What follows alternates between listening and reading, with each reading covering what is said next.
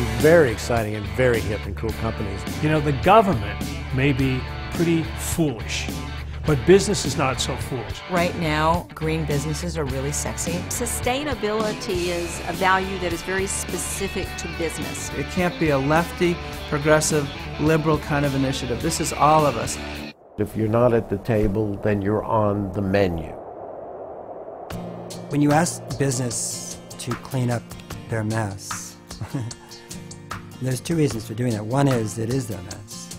But the second thing is that they can do it really well. They know how to get things done.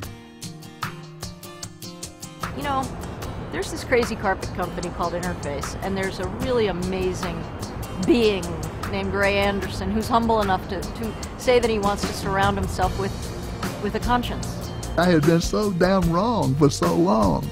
He was the one that recognized that something had to change, and he changed, and Interface changed.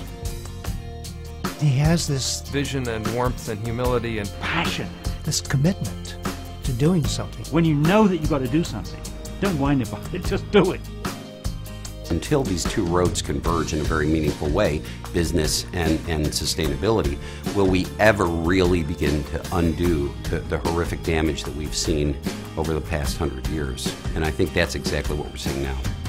The hope I get is in seeing people come up with innovative ideas. And when we challenge people to think differently, it is amazing what people will come up with. There's a lot of hunger out there for a message of hope. It takes a sense of urgency and commitment. Do I have hope? You bet I have hope. That's all I've got left. We can do things that will reduce our environmental footprint, and guess what? Make us more profitable. Yeah, we're being green to make more green, and that's fine. That CEO that thinks he has that space where he can say, no, I don't get it, I don't see the return on investment. That guy doesn't get it. He's clueless, he's stupid, he's dead, he doesn't know it yet. This is a better way to make a bigger profit, and at the same time do it honestly and legitimately and not at the expense of the earth and not at the expense of our great-grandchildren. So right, so smart. Coming soon